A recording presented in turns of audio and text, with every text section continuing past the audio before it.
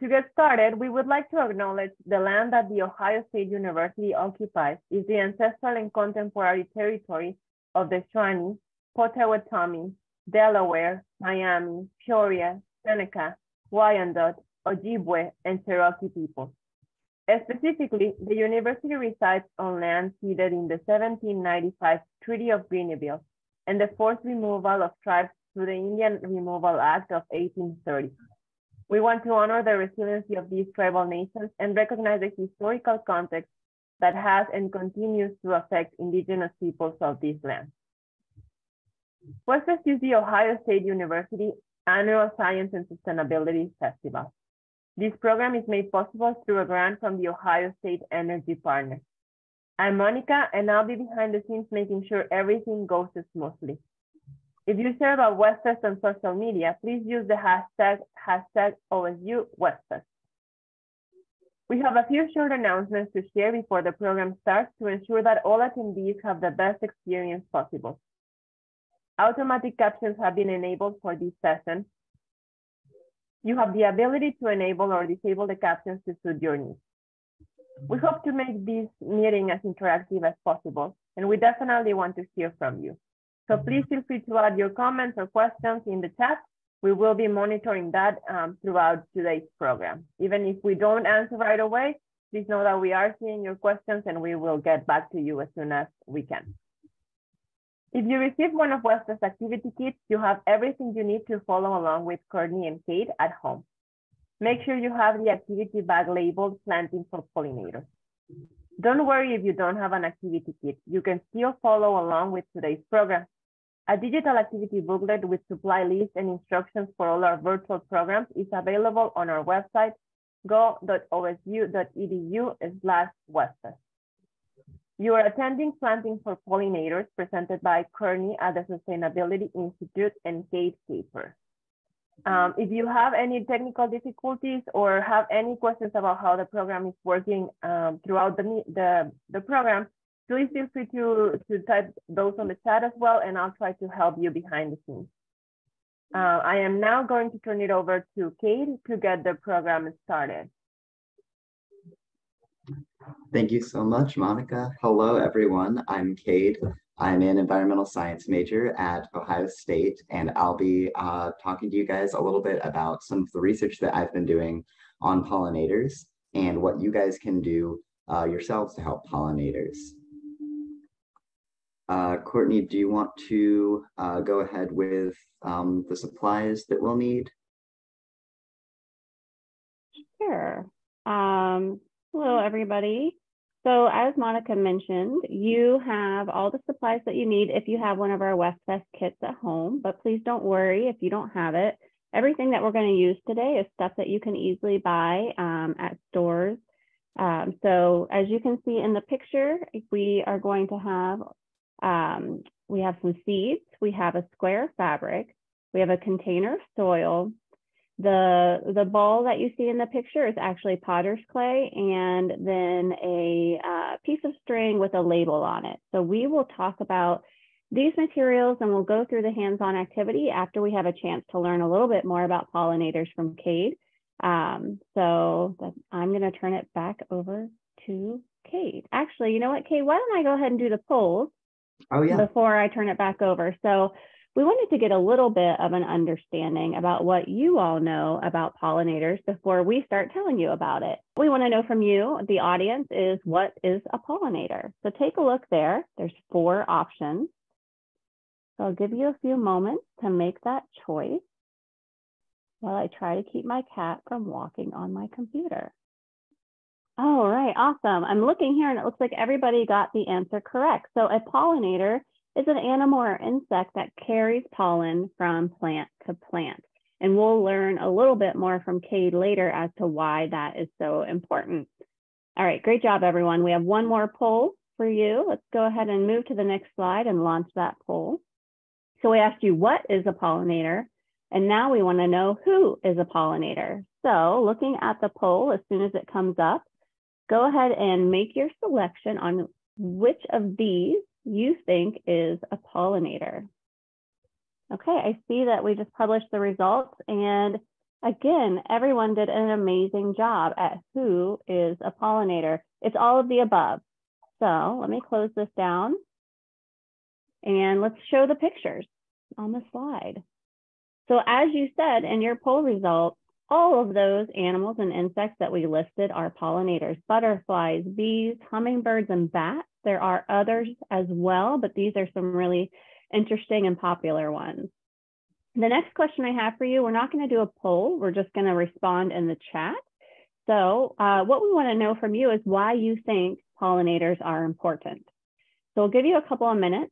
Whenever you get your answer typed in, go ahead and hit enter. I'll watch the chat to see that folks have had time to respond. So why are pollinators important? Okay, well, I'll tell you what, while people are thinking and entering their answer, I'm going to go ahead and pass things over to Cade and give him a chance to introduce himself, and then he can answer this question with you. So let me take myself off screen and see. There you go, Cade, take it away. Awesome. Thanks so much, Courtney. So hi, everyone. Again, I'm Cade Capper. I am an environmental science major here at Ohio State University. I started working in a research lab my sophomore year that was doing research on bioretention cells, which is just a fancy word for a rain garden. And a rain garden is a specially designed type of garden with plants that will hold water to try to reduce the amount of water that flows onto our streets and everything and into the sewers. So I started wondering, I love butterflies. They're like my favorite thing ever. And I wanted to do a research project on monarch butterflies. And I started wondering, well, hey, I wonder if we can turn these rain gardens into some pollinator gardens as well to support monarch populations. So I'll talk a little bit about that in just a second here. Do we want to open the chat and read the answers, Courtney? Yeah, I have my chat open. I don't know if you're able to do that on your screen, but we have some great answers, Cade. So we have one answer from Alyssa, which is to have fruit. Krista said honey is one thing that is a result from pollinators. And then Miles said that pollinators carry pollen from plant to plant so that plants that don't have, so that a plant that doesn't have pollen can get pollen from another one. So I think those are great responses. Awesome. Yeah, I agree. Those are really, really great responses, and they're all correct. So we have, let's see. Please let me, there we go. Sorry about that. So pollinators are super important. Somebody mentioned fruit production, and that is exactly right. And a lot of other food too comes from pollinators. In fact, pollinators are responsible for 1 in every 3 bites of food we eat. So that is a lot of food. They help plants reproduce. I saw somebody say that they carry pollen from plant to plant, and that's exactly right. That's how plants reproduce. The pollinator will go into the flower for nectar to drink its nectar, and then it'll knock pollen onto its legs. And then when it goes to a different flower, it'll carry that pollen from the first flower over to the new flower, and then that's how the plants can reproduce. And they can also drive wildflower diversity. So different flowers will have different morphologies, which is just a fancy word for their shape.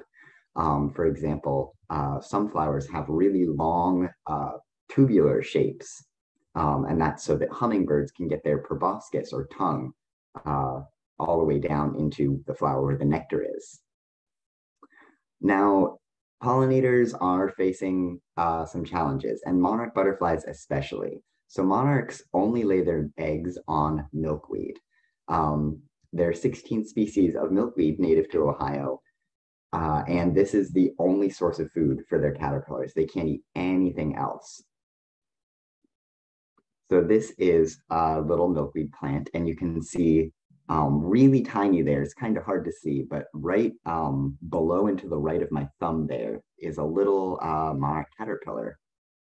So that's a very small one.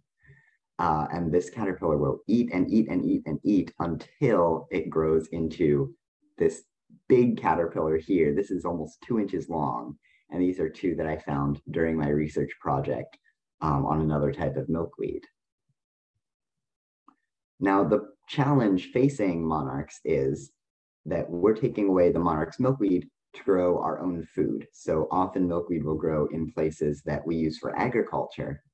And so we just take out all the milkweeds so that we can grow things like corn and soybeans, which is really important because we need food too, but so do the monarchs. So this is one of my research sites. This is Waterman Farm right here at Ohio State on West Campus. And on the right of the picture, there's like a milkweed patch, but all the rest of it, that's all corn and soybeans. So there's a lot of human food, but not much monarch food. So to solve this problem, to grow our own food and also keep some for the monarchs, I started wondering if we can provide habitat for pollinators in our own neighborhoods. So one great way to do this is a pollinator garden. That's this picture here. You can see there's a monarch butterfly on the echinacea right in the middle there. And you can see there's tons and tons of different flowers in there. And flower diversity is really important for pollinators because different pollinators like different flowers. So this is one of the bioretention cells that I mentioned earlier. So again, these are gardens that are designed not necessarily for pollinators, but more for stormwater. So there's a little inlet on the curve on the bottom of the picture there where the water flows in, and then all the plants suck up that water and hold it so that it doesn't flood our streets, basically. But as you can see, there's not all that many flowers in there for pollinators. So I asked, can we combine the two types of gardens and design them both for stormwater and for pollinators? So here is some milkweed that I planted in one of my gardens. And I wanted to see basically, will monarchs lay their eggs here? Because that's really important. If they don't have a place to lay their eggs, they can't reproduce, and then we have no more monarchs. So I planted some milkweed here, started counting. Every week I would go out and count monarch eggs on these plants. And sure enough, I found some. Here's one of the eggs that I found in one of my gardens. You can see the milkweed in its little pot there, and that tiny little white dot kind of in the center on that leaf, that's a monarch egg. They're really hard to see, but I was really glad to find one because it means that my research project is working and we can keep monarchs alive and healthy, their populations healthy through milkweed in these gardens, and also still have room to grow all of our food that we need as humans. So there's some other pollinator conservation programs out there. The first one is the Conservation Reserve Program. And this is a federal program that works with farmers and landowners to conserve pollinator habitat. So we can put milkweed not just in our gardens, in our neighborhoods, but also like we saw on Waterman, right next to the agricultural field. There's also some milkweed there to attract monarchs. There's also the Ohio Department of Transportation, that's what ODOT stands for, the Pollinator Habitat Initiative. And this manages public rights of way. So that's things like roadsides, underneath power lines, for pollinator habitat. So they don't mow or spray pesticides on those areas. They just let wildflowers grow to support pollinators. And there's also community science programs. So this is a great way for someone like you guys to get involved in pollinator science if this is something you're interested in. My favorite one is Monarch Watch. It's based out of the University of Kansas, and they do a tagging program for monarchs where they track their migration from North America, Canada, and the United States all the way down to Mexico. And there's also Monarch Joint Venture, which does some similar things. And these programs are really great because since it's everyone in the community can participate, that's a ton of data. Like hundreds of thousands of people can be submitting their data to these projects. And that amount of data is really valuable and beneficial for science. So, hey, Kate, do you mind if I jump in real quick? We had a question in the chat asking, does that tag that you just showed on the monarch's wing hurt the butterfly? Oh, that is a really good question. And fortunately, no, it does not hurt the monarch at all. Those tags are so incredibly light that the monarch doesn't even feel it when it's flapping its wings. It just, it'd be kind of like maybe wearing a bracelet or something for you guys where you don't really think about it or feel it. It's just kind of for you, it's for decoration, but for the monarchs, it helps us track their migration. So that is a really good question. Thanks for bringing that up. And so I wanted to also mention some things that you guys can do for pollinators, just to help them out, because everyone can help out pollinator populations. The best thing you guys can do is plant native wildflowers in your garden. And we're going to help you in doing that in just a little bit. Courtney's going to teach us how to make a seed ball, which is really fun. You can avoid using herbicides like Roundup in your yard and garden, or ask your parents to avoid using those, because those aren't good for pollinators. They'll hurt them. Yeah, those are best to try to avoid. You guys can participate in community science. You can ask an adult to help you do some online research about any of those programs I mentioned, or just Google like Monarch Citizen or Monarch Community Science, and some things will come up for you. And if you're feeling particularly brave, you can write to your local legislators, have your grown-ups help you write a letter and tell them to support pollinator-friendly legislation. So that is all I've got. This is, I have an Instagram page for my research. If you're interested in keeping up with that, there's a QR code you can scan. And I think next, Courtney will be teaching us how to make a seed ball. All right, fabulous. If you don't mind advancing the slide for me, just so we can show the list of supplies again. Yes. Of course. All right, thank you. So yes, we are going to move to the next part of our program, which is to actually make a seed ball. So if you don't have these materials with you right now, just follow along, watch and learn, because it'll be pretty easy, I think, for you to remember how to do this when you go to do it on your own. So go ahead and stop sharing the slides now, if you don't mind. Okay, so I'm going to try and not make this too wiggly. I have my camera phone kind of hanging from my computer screen, but the first thing we want to do, let's look at our supplies again. So this here is a ball of what we call potter's clay. So if you've ever seen a video of someone using a pottery wheel, making a cup or a vase, this is the type of pottery or clay that they would use. So it's a natural product. You don't want to use something like, if you have Sculpey or some of the other things that you can make out of clay and you bake it in the oven, those generally have plastics in it, and that's not something you want to put in your garden. So this potter's clay is really nice because it doesn't have anything synthetic, anything man-made in it. It's just a natural clump of clay. So mine has been sitting out this morning, so it feels really cold. And when it's cold, it's a little bit harder to work. So just pick up your clay and work it around in your hand to get it to be a little bit warmer. Because what we're going to want to do is to have this be shaped into a bit of a bowl. So once you have it warm enough, you're going to, I'm sorry that my camera is a little bit jiggly. You can see that mine looks dry on the edges. Oh, yeah. So Mallory, sorry, my cat has decided, if you saw that big wiggle in my camera, cats are really fun when you're trying to teach from home because they love to get in the way. So they're jumping around on my table.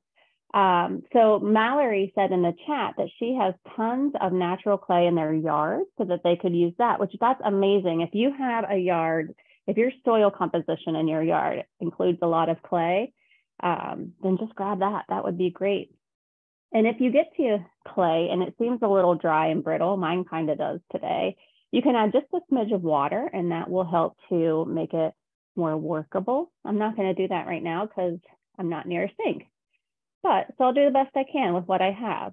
So you can see I am trying to shape the clay into a teeny tiny little bowl. Like imagine you were trying to make a cereal bowl for a squirrel or something like that. So you want it to have some edges and you want it to have a, let me see if this is easier maybe. No, not with my background. There we go. So you can see it has kind of like an indented area. Okay, so I'm going to set that down here on my paper.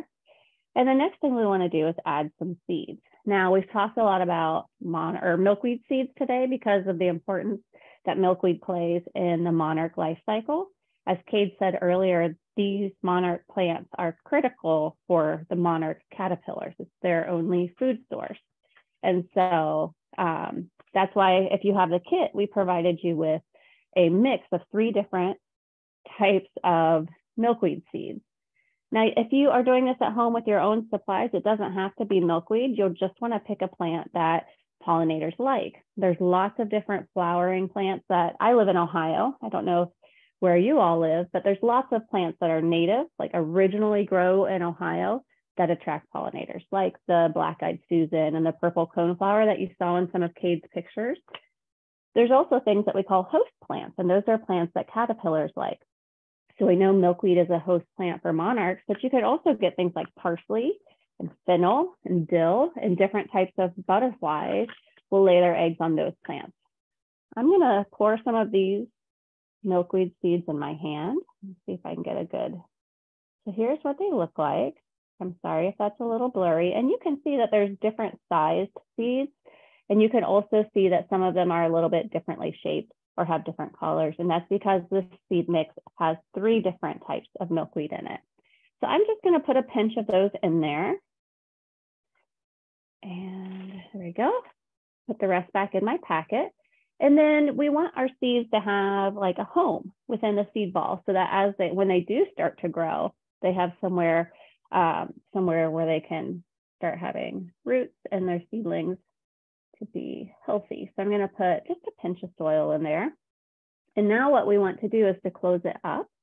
And last time I did this, I didn't do a very good job. So if it takes you a couple times to do this, don't feel bad. But the first thing really is to try and pinch the edges of your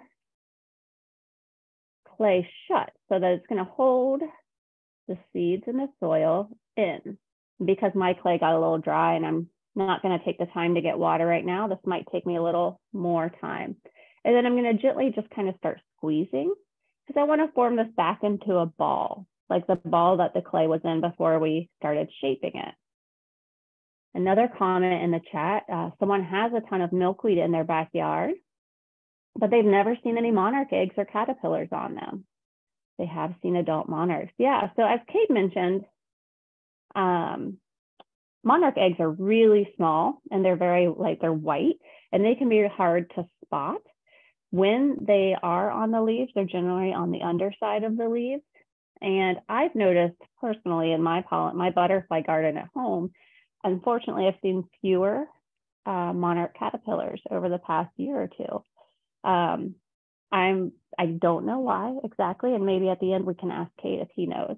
But just keep watching. If you see adult monarchs visiting your milkweed, they are likely laying eggs, although they can also get nectar from the flowers. But it's just so hard to find those eggs sometimes. Okay, so I have mine here back into a ball. Unlike last time, I did not explode it everywhere, which is great. And then generally what we do is just roll that around in the soil again.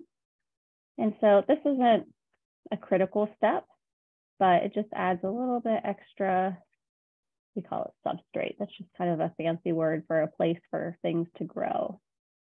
Okay, I'm just going to kind of move that to the side. So now you might be wondering why in the world I gave you a square of fabric. It kind of looks like a bandana. And the reason I did that is because this is what we're going to package or to store our seed ball in until it's time to grow. So I'm just going to take the seed ball and put it right there in the middle. And then I'm going to move my soil away so I don't spill it.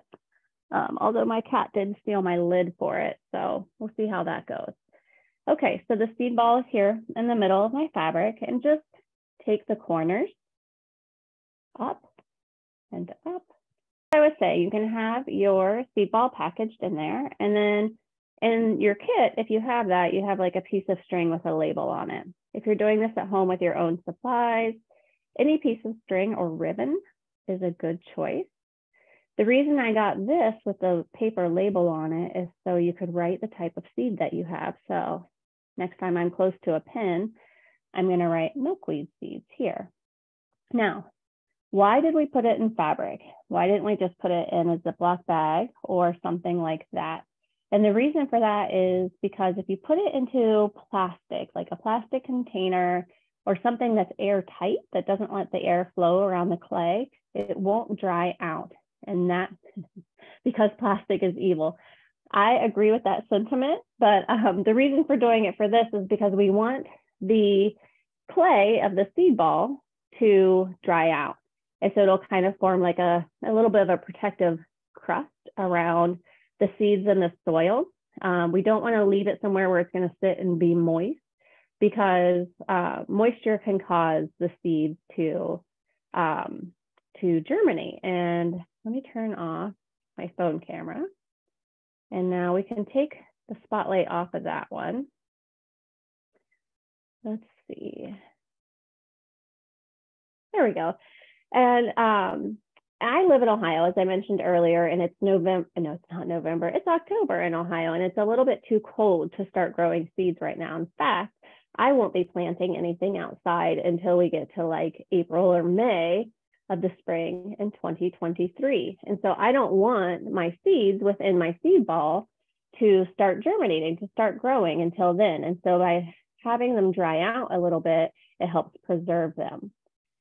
During our program earlier in the week, we had someone ask about, can we put the seed ball in the fridge? And that is an awesome idea. And you might be thinking that seems kind of weird, but when you put seeds into your refrigerator, it gives them like kind of a cold, mostly dark place to live. And it kind of tells the seeds like, hey, this is winter time. It's not time to grow, it's time to sleep, so to speak. And so it keeps your seeds from starting to grow when you don't want them to. And then when you take your seeds out of the refrigerator and they are exposed to warmth and they're exposed to the daytime sunlight and the nighttime darkness, they start to realize that it's time to start growing. And that helps to spark them to kind of initiate the growing process. So another reason why we picked this pretty fabric is because we're coming into a season where a lot of people might be celebrating different holidays and giving gifts, and seed balls make a great gift. And by making it look nice and pretty, you've essentially just made an environmentally friendly gift that you can give to a friend or a family member the next time your family celebrates a holiday that includes gifts. So that is all that I wanted to present to you today, but we do have some time left. So if we can go ahead and add Cade to the spotlight. And if our folks from home are welcome to think of questions, you could ask us questions about how to grow plants for pollinators. You can ask Cade questions about his research, really anything that you want to know. But Cade, I'm going to start the questions off by asking, I mentioned earlier that I have a butterfly garden at home, and I've noticed that we've been seeing fewer monarch caterpillars on our plants at home. Have you been noticing that with your research lately? Yes and no. So monarchs have been having a bit of a rough year this year in particular. We can tell that because there's an annual survey in the winter that looks at their wintering habitat in Mexico, and just basically tries to get like a rough estimate of how many there are. And the fewer there are over the winter, the fewer we're likely to see the following summer. And this past winter, there weren't as many as there were a couple of years ago.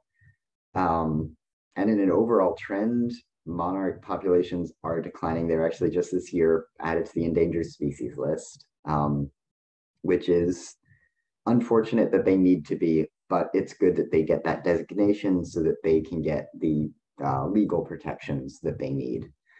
But yeah, it's definitely something that pretty much everyone is noticing, fewer and fewer monarchs.